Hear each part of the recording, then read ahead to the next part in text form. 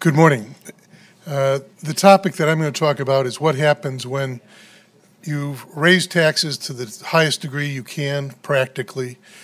You've cut your cost as much as you believe you can without losing taxpayers, corporate and individual, and you've reduced services to a level where it becomes questionable. How do you solve it if there's just no room left in the legal ways of doing it, and on a consensual basis, you can't get there consensually? And I want to start by saying, number one, obviously, consensual resolution is the best. Secondly, we need to foster the full payment of pensions, the raising of taxes, and dealing with balanced budgets. But we cannot wind up with the fear of crowding out essential services. We saw from Detroit over their period of time prior to going into a Chapter 9 that if you raise taxes and lower services, people move out. Bridgeport, Connecticut in the late 80s and the beginning of the 90s suffered the same phenomena, and you go through history. And so we don't want to have the municipality fail because we didn't address the problem. The second purpose of the paper is to make sure that if we have a problem today, address it today. Don't worry about tomorrow or the next day, because it may only get worse. And so we need to address it. Now, first of all, we have 4,000 pension funds. I'm not saying all of them or a whole majority of them may need some of these solutions, but there are clearly some. And in various states, because of economic, legacy costs, businesses moving out, changes in the economy, there are going to be needs for ways of solving it other than having the municipality melt. Credit analysts, when surveyed, when they asked what is the biggest concern they have, 92% mentioned the pension issues as that.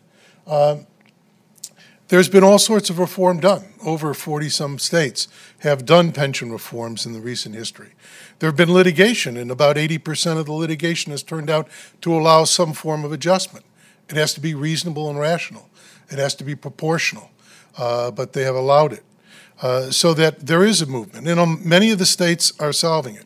So often when we talk about, and if you talk to mayors, the last thing they want to do is go into a Chapter 9. They don't want to be the mayor that put the city in. You know, the other remedies that you have are always difficult to talk about, but one of the things that mayors and other state officials seem to like is, can we have some federal court can deal with pension funds to get them in the right mode, and can we deal with funding our essential services? That seems more acceptable to them than putting the whole city in. Oversight, which you've heard, and obviously Mayor Broden was a good example. MARM, following the footsteps of PICA and MAC and control boards, is a good example of supervision can lead to a solution, but sometimes you need something more, and that's what we're going to be talking about. You know, we've talked about the reforms, and you know, sometimes people say, is there really a need? I think if you go about the country, you're going to find in a number of the states a real need for something more, something that is beyond where we are legally today. There are some interesting movements. You know, in Illinois, obviously, people bring up Illinois, but part of the problem is, and it isn't, Illinois has a lot of problems. Net migration out is 5%. In New York, it's 5.5% net migration out over the last 10 years. So if you look at those numbers, it's not just pensions, it's a number of factors, but we've got to make sure we put it right, because that cloud can have some adverse effect. The recent Supreme Court case pending in California dealing with, can we have more flexibilities? Does the California rule have room to provide flexibilities? I think is important, because if there isn't flexibilities, then we're going to need more of these more drastic steps. And one thing I can tell you from having lived in the sort of the back end of finance, and both from funding and also from operations for municipalities, nobody wants to be there. And sometimes you need some very clear alternatives to help people get there voluntarily. So I view some of these as providing for that. Unplanned Chapter 9s. Unplanned Chapter 9s don't work well. You heard Mayor Broden talk about prepackage. The reason why is since Detroit in 2013, no city, town, village, or county, with the exception of Liberty View, Kentucky, that went into Chapter 9 to renegotiate a bad trucking lease, and once it was renegotiated, got themselves out of Chapter 9 without doing a plan. The reason why, cost, expense, the uncertitude, and normally you don't like the result. So given all that, people sort of look at it and they say, look, there has to be something we can do before we get there. We've only had 680 Chapter 9s since 1937. I mean, that's not what you call a landslide. And so people use it as a last resort. I'm saying to use it as a last resort if absolutely necessary. Vallejo, the experience in Vallejo taught us one thing. It taught us that it is very important in these situations to deal with the problem. Vallejo did not deal with their pension issue. They cut their first responders basically in half. They had a budget deficit within 2 years after coming out of Chapter 9. And there are all sorts of talks about do they need to go back in. So you need to address pension issues if it is a problem. And Stockton, again, the court recognized that you can make changes to pensions. However, given the uniqueness of CalPERS and some of the outcomes, if you did do it, the municipality decided not to. Detroit, they decided that the constitutional protection was not there in a Chapter 9, that in Chapter 9, the land of broken promises, basically you can basically deal with pensions effectively. Now, again, for the sake of keeping our municipalities functioning, as I tell people who want to rush off and make changes to pensions, if you have some grand plan that you're going to do it and cut pensions, who are you going to get to type it? You need your workers under you to perform. And so it's important to do something. The best results have been working with the unions and getting a consensual deal if you can. Now, willingness to pay. There should be no tolerance for unwillingness to pay. If you got the money, if you can raise taxes, if you've cut wherever you can, and you still have problems, this is what we're talking about. Now, the essential mission of government is provide services at an acceptable level for their people. The health, safety, and welfare of the people are the key of state and local governments. That's what the Supreme Court, our Constitution, provide. Now, what are some of the solutions? The first, and even Mayor Broden talked about it, I think we've moved on. Pre-package. Why do I say pre-package? And I'll go into it in the description, but it's a way of quickly doing it, not lingering in Chapter 9, which costs you time, money, and threatens the result. The creation of a special court under the federal government's powers to deal with insolvent pension funds. And this would be separate and apart. It'd be specially geared towards helping the pension get as much funding as they can while not crowding out essential services, recognizing the state and local government need to provide for that. As far as oversight, creating similar to what we've seen with MAC, with PICA, MARM from in Connecticut, that was what Hartford is in now, Tier 3, is a form of oversight. Over the years, there have been an increasing, whether it's Act 47 in Pennsylvania, control boards in New York, emergency managers in Michigan and in Indiana, an increase in some form of oversight and providing financing. And I think providing additional sources of revenue to people who are in distress to bridge the illiquidity makes some sense. So first of all, the prepackage. And this follows what we learned from corporate bankruptcies. You can go into corporate bankruptcy as a free fall. Nobody knows what it is. There's uncertainty. Everybody jockeys for position.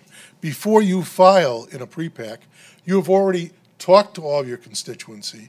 You have given them the financial information that is adequate information to make the decision. You have given them a proposed restructuring, negotiated it with them, have a number of people or classes of creditors that are on board, so you have acceptance of it. You have a vote of them and an acceptance. So when you go into the Chapter 9, you wind up talking about a couple of months, 3-4 months at most. And you can go in with speed, with certitude, from the standpoint of the workers and the suppliers and the creditors. It gives them more certitude of result.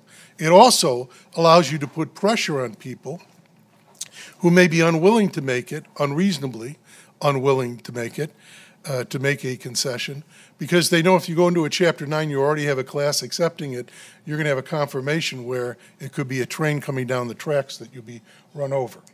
With regard to creation of a special bankruptcy court, a special bankruptcy court would be created. It would be staffed by judges and other staff with the skill and ability in finance and negotiation with regard to unions, with regard to labor relations and pensions, and it would provide and review and approve after giving people an opportunity to comment on a recovery plan proposed by the employer with input, obviously, from the unions, from the workers, and from other creditor constituencies. And it would be a holistic plan. It would not just be for pensions. If pensions have to be changed, obviously, it would then involve the workers and the retirees. If they don't need to be changed, it's just a question of reaching an agreement on a different form of payout, then the court would do that. It would be part of the plan. And so the legislation would be there. Then the oversight. We go through the oversight. I think you're familiar with the variations on this.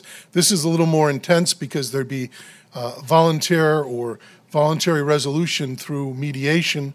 There'd be a commissioner geared towards mediation, a commissioner of the GORDAC to deal with information and discovery and transparency, and one that would act like the chief judge, who would be the one in charge of hearings and determinations. If you can't get it done voluntarily, it turns into quasi-judicial. They determine what is sustainable and affordable. The plan has to be, the recovery plan, which is a long-term plan, has to be consistent with those financial determinations. And ultimately, if people don't agree to it, you wind up possibly using a prepackaged plan to resolve it. And the last is creating either for a constitutional amendment or a funding policy. And this basically follows some of the better practices that some of the states and local governments already follow. First of all, you have to balance your budget. And as you know, whenever we talk about balancing budget, most states have some provision for balancing a budget, at least on the state level, and many have also on the local level. And sometimes we honor it by getting close, but not necessarily there. It's important to start with a balanced budget. You've got to pay the actuary-determined contribution. You have to use reasonable necessary modifications. To the degree any modification is necessary, and this assumes raising taxes to the highest degree possible without breaking the municipality, cutting expenses to the highest degree without sacrificing services and infrastructure improvements at an acceptable level, and then doing whatever adjustment may be necessary to pay as much as you can on pensions, but keep the balanced budget and keep the municipality operating. Fully funding, reasonable modifications, and if you impair any pension rights, there will be like a bond validation. You will go immediately to court for a declaratory judgment and determination as to the appropriateness. So you don't sit there and wait to get sued. It isn't a question of when the shoe will drop. You have to get that determination in order to basically move forward with your resolution and your budget. There's priorities will be made. We talked about court validation. Public pensions should be affordable and sustainable. Going forward, there would be a determination that they can afford it. You just don't add benefits without proving that you can do it. You have to have legislative findings about the existence of a governmental emergency. Modifications are mandated for the public good. If it's not for the public good, there's no change. Any modification has to be reasonable. It has to be, the impairment has to be the least impairment possible while meeting the goals of balanced budget, et cetera. The harm to the pensioners due to the modification is to be outweighed by the harm suffered by the governmental entity. So if you're not addressing a public good and a public harm that balances out that way, you're not able to make any changes. Financial credibility of the government entity is to be preserved because you need to go forward and you need to fund it. Any modification is really not an impairment because, as the Supreme Court said in Asbury Park, which was a New Jersey city back during the Depression, if you don't have the money to pay, what is the impairment? Because realistically, there's no ability to pay, no funds to pay. So there's legal basis, and you can look at the paper on that, but basically the police power to provide for the health, safety, and welfare is key, and that's where the strength and the importance of this come from. I won't spend any time on that. At the end of the day, the reason why we need to do these things is we can't have the government fail because we didn't provide for essential services and infrastructure. It also hopefully helps people get on the same page. It isn't labor versus employer, it's everybody together. Taxpayers, workers, and retirees have the same goal. A better, stronger, economically solvent government and community is the one that's going to be able to pay pensions. If you don't, and if you don't provide the services at an acceptable level, you won't be able to pay them, and everybody suffers. Thank you.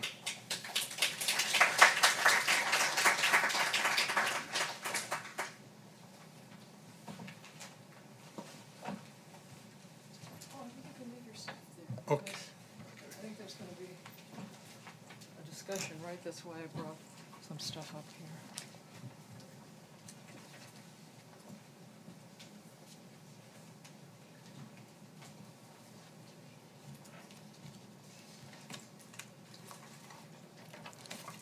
Thank you, Jim. Jim Spiato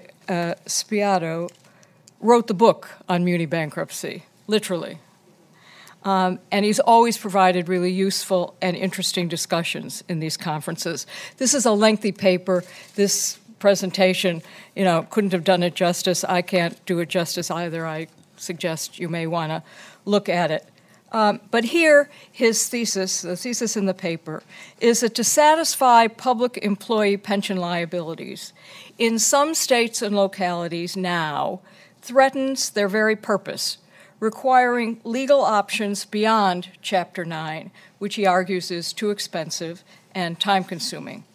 So he offers us in the paper 4, and I'm going to quote here, conceptual proposals to be further refined and developed, starting with prepackaged Chapter 9 and escalating ultimately to federal permission for emergency actions to strip away state constitutional protections for pensions.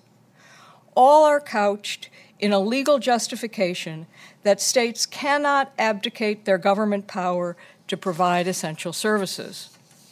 Jim's premise is that public pension liabilities are unsustainable.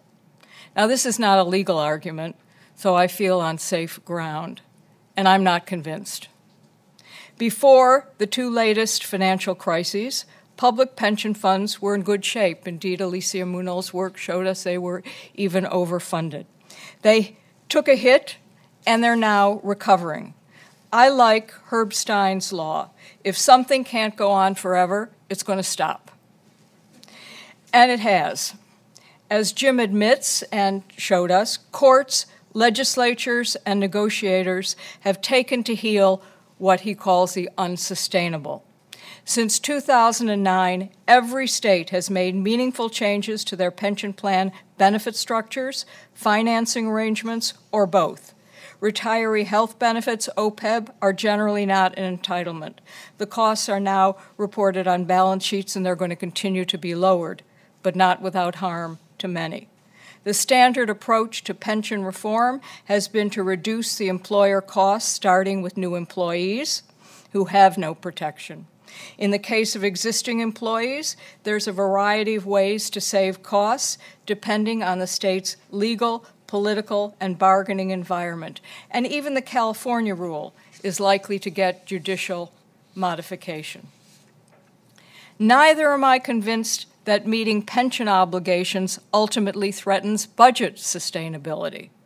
Nothing in his proposals brings long-term budget reforms, no mandatory multi-year financial plans or budgeting by GAAP rather than cash. Legislatures and governors can make these changes, and indeed, many have required them of fiscally troubled cities, which you point out and which Mayor Bronin pointed out last night. Most states have responded to the last two financial crises through mandating larger reserves and changes in tax policy, some of which Kim Rubin took us through in yesterday's session. Budget numbers and pension liability calculations are not written in stone. They change at least annually with demographic and financial experience. Detroit, using a multi-year financial plan, has now transformed a looming cliff of pension liability in 2024 into a longer, gentler slope by creating a retiree protection fund into which it is annually paying budgeted revenues and reserves, and that produced a credit upgrade. Admittedly, governments cannot pay, and here I'm going to quote Jim, cannot pay what they do not have. Fortunately, they have taxing power. But in more than a few states, there's been an unwillingness, not an inability, an unwillingness to pay pension contributions, and Natalie made an allusion to that in her remarks. How do we know? We can look at the choices or the revealed preferences or the foregone revenues over time. And the new GASB 77 requirement to report the value of tax incentives offers improved transparency to some of these foregone revenues. So now we know, for example, that the annual cost of funding pensions represents only 69% of the annual cost of Kentucky's reported corporate tax subsidies, and that state is not alone.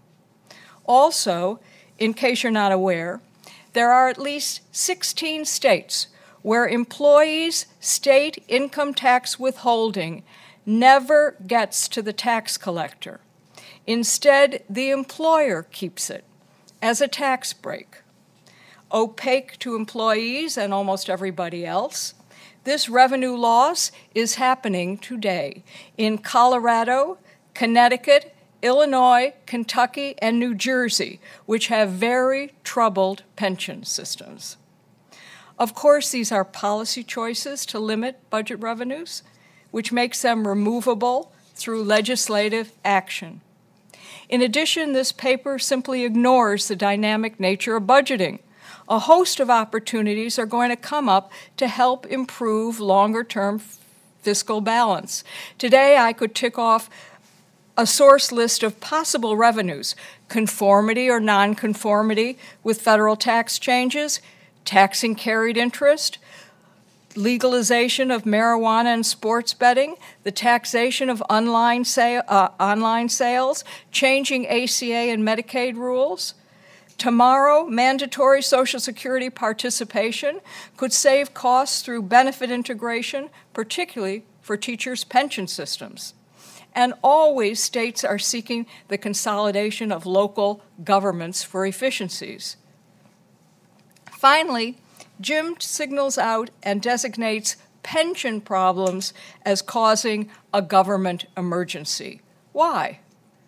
Today, there are a limited number of states with accumulated debts, some of which are employee-related, that have chosen over the years not to address them.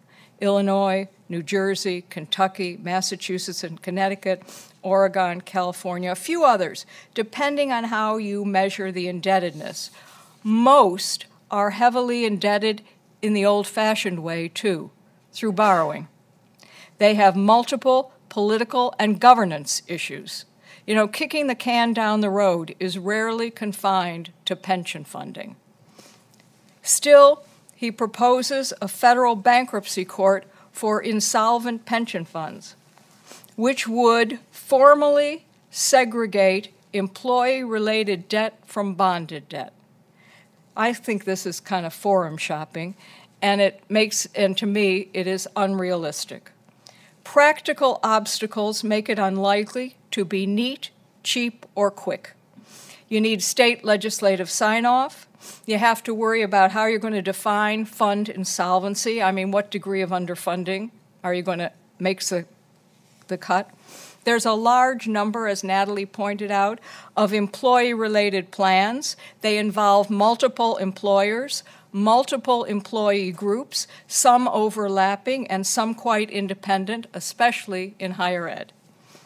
Conceptually, too, it raises the issue of moral hazard, especially given egregious non-funders. Why not just let the states get access to Chapter 9 or some modified version, some resolution mechanism to settle all indebtedness in one place? Now, I suspect that if a Chapter 9 type model were pushed for dealing with all state indebtedness, bondholders wouldn't like it. They believe their claims should be satisfied first in a creditor's zero-sum game. As Jim puts it, and I quote him on page 15, in the paper, in Detroit, certain unsecured creditor groups received less than the beneficiaries of the pension plans. Well, if so, it's because almost everyone thought low and moderate income pensioners living in the community, many without Social Security, had a higher moral claim to protection and they would contribute to the city's recovery. In closing, I note that all of Jim's alternatives would cut pension liabilities, largely through benefit reductions, and leave bondholders unscathed. We are presented with a process that has prejudged the outcome of how the burden of adjustment in fiscally stressed states gets shared, and it falls on pensions. Pensions are deferred compensation. To cut them breaks an employment promise and a contract. To do so under extreme duress should require a fair and transparent process with all the assets and the liabilities open for adjustment and all concerned parties around the table. Bonded debt and financial contracts shouldn't have a free pass. Remember, even with shared participation, labor markets, like financial markets, are going to react to cuts in compensation. After the broken employment promises, where are we going to get the bodies, the cops, the firefighters, the teachers, the social workers, and the others, to deliver the essential public services that this paper says is the core mission we're trying to protect? Just a parting thought. Thanks.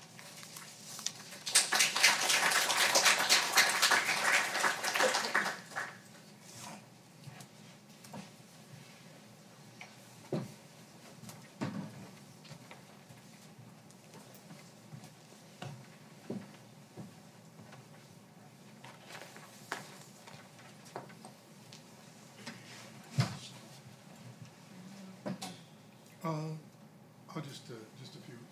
Thank you, Carol. I appreciate your remarks. I did in the paper point out, for example.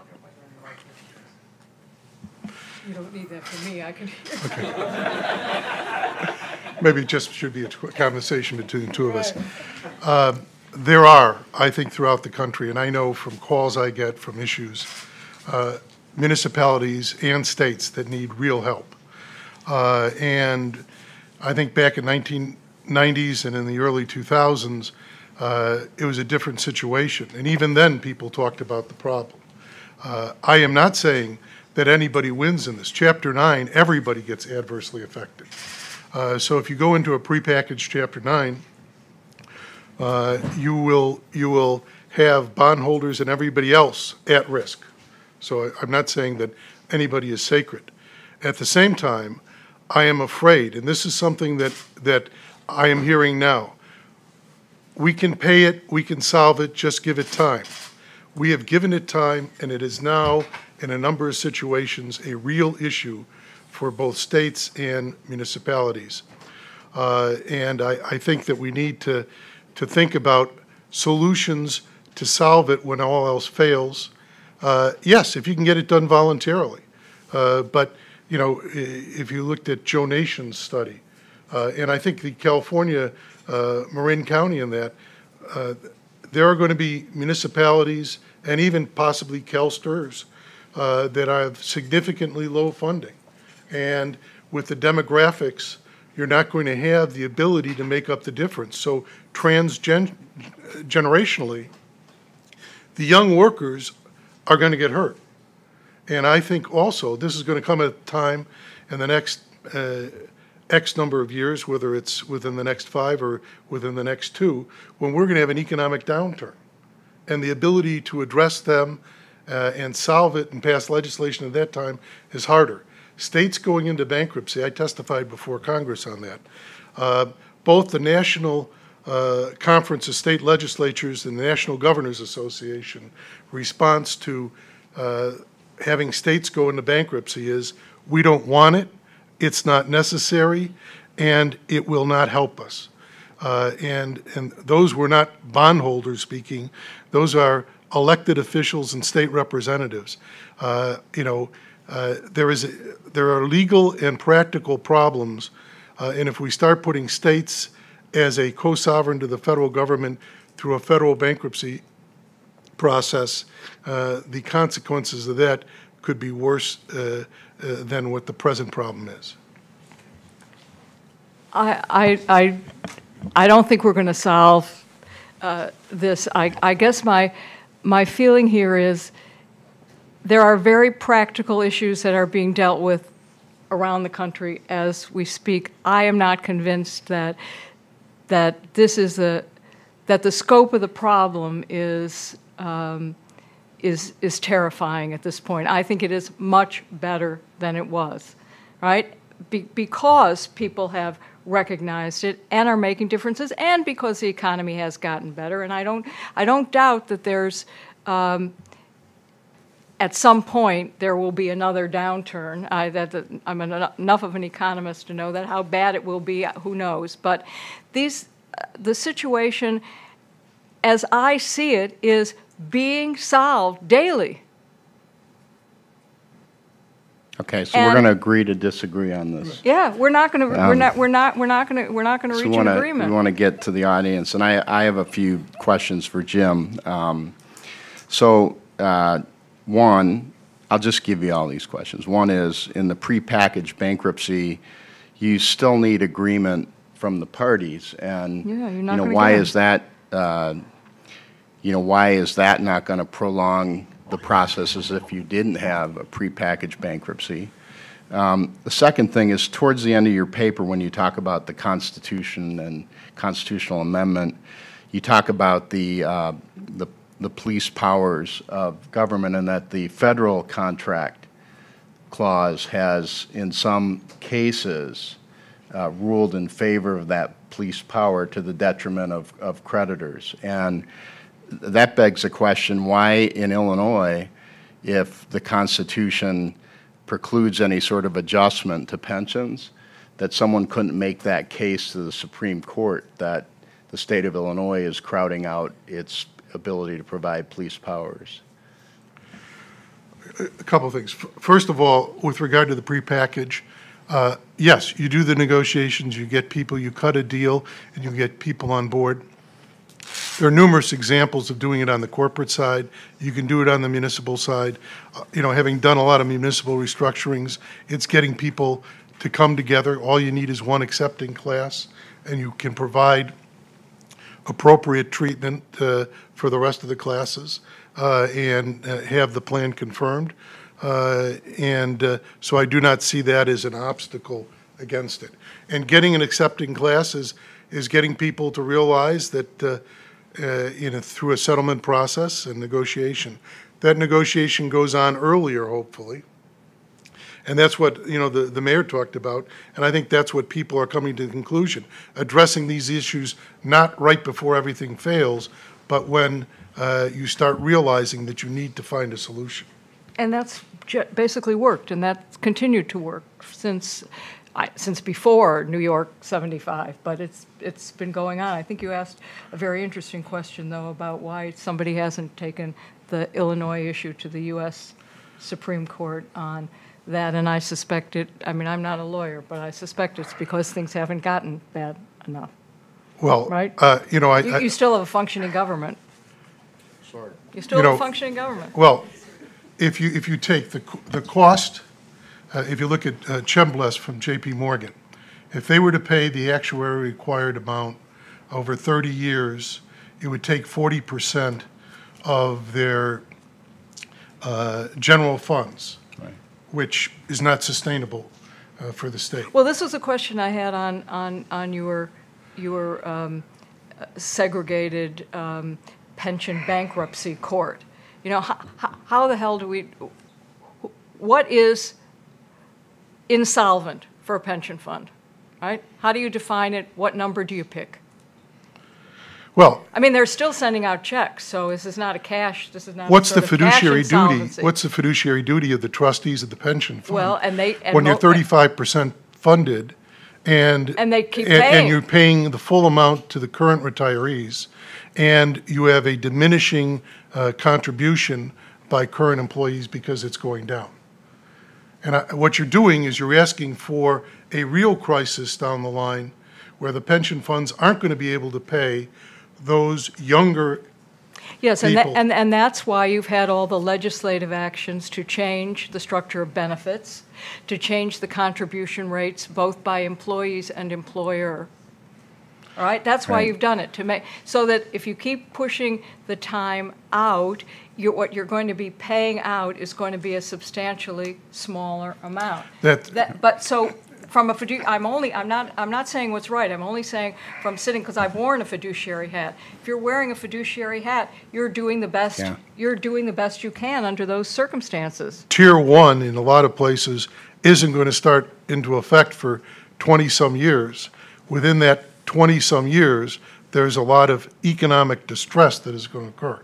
All right, And we And should maybe probably not. take questions from the audience, and you can, over a drink, answer that question if we could get to the Illinois or to the U.S. Supreme Court. Yeah. Would that work? Well, and just because let me just say, the Attorney General did not appeal it because there wasn't presented a federal issue.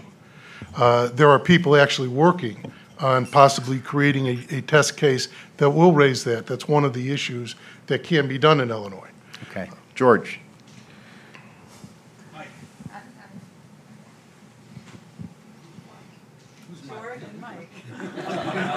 Hi, Mike. George Friedlander, Court Street Group. One very quickie observation and then question. The quickie observation is that I'm kind of startled by the idea of making bondholders substantially more vulnerable in this process, which I have no doubt would dramatically increase borrowing costs for everybody, including those that don't have a problem. I think it would be an entirely new world. My question, though, starting with Jim, to my mind, at the local level, and looking at this more local than the state level, competitiveness increasingly matters between city and city, especially with technological change becoming so important. And that means service, that means infrastructure, and the problem, Jim, of not being able to audit infrastructure needs. And it means technological competitiveness in an environment where cities that are not technologically competitive don't flourish. And I'm wondering how one puts those second and third issues into the equation in coming up with solutions. Very quickly, I think the recovery plan, which would be part of any plan that would be proposed under any of these proposals, would, as you've probably seen, include economic development. You noticed Mayor Broden, and if you look at different things written, things I've written, and other people have written, economic development is the high tide that lifts the boat. And you know, the fact that you may be able to file a Chapter 9, I don't think should be disturbing to the market because you need a resolution. There are certain rights and issues that will need to be resolved there, but there's a tradition of working those things out. Carol talks about the time of working it out. I think you can work those things out in a prepackage so that everybody has negotiated their position. It may be that you don't even need a Chapter 9 if you can negotiate it. And if you can't negotiate it with everybody to get them on board, then you use the Chapter 9. Let's get the question in the back. We have. Hi, I'm Chris Berry from the University of Chicago. First, I just want to thank both of you for a really constructive and stimulating discussion on a topic over which there's obviously some disagreements, but this has been great. My question is for Jim. Part of your argument it stems from the idea that many states or local governments have reached a point where they cannot pay more. And Carol, I think, rightly raises concerns about moral hazard, that many places would like to claim that they cannot pay more if there's some remedy that would be available to them as a result. And so I wonder, how do we know when a place cannot pay more, as distinct from has chosen not to raise taxes or something? Would there be a test? And if so, what kind of test would we use to distinguish those places that truly cannot pay more versus those where they simply don't have the political will to raise taxes? How would we know? Well, and the premise in both in a pre-pack Chapter 9, in a federal court with regard to pension funds, with regard to GORDAC, and also with regard, there would be because if you're impairing anybody's rights, there would be a court review of that and a determination. And so you'd have to make legislative findings and showing your ability to raise taxes, your reason why you can't raise them any further, the cuts you have made in the balancing of your budget, and the reason why you can't do it any further. And then there would be a determination of that. So, there is a process to make that determination and disclosure of the basic financial facts. And that all determines whether it's fair, feasible, and in the best interest of the parties. But the bottom line is that's not so easy to do. And it's done in arbitration all the time. What can the employer pay or Kind not? of get your mic on. Can the employer pay or not pay? It's this one, sorry. It's done all the time in arbitration, not, does the employer have the ability to pay or not the ability to pay? It's not easy to figure out, and it definitely is very short-term. It tends to be a very short-term calculation as opposed to a longer-term budget sustainability kind of argument. Okay. I apologize. We do need to move on to our next session, so please ask Jim these questions.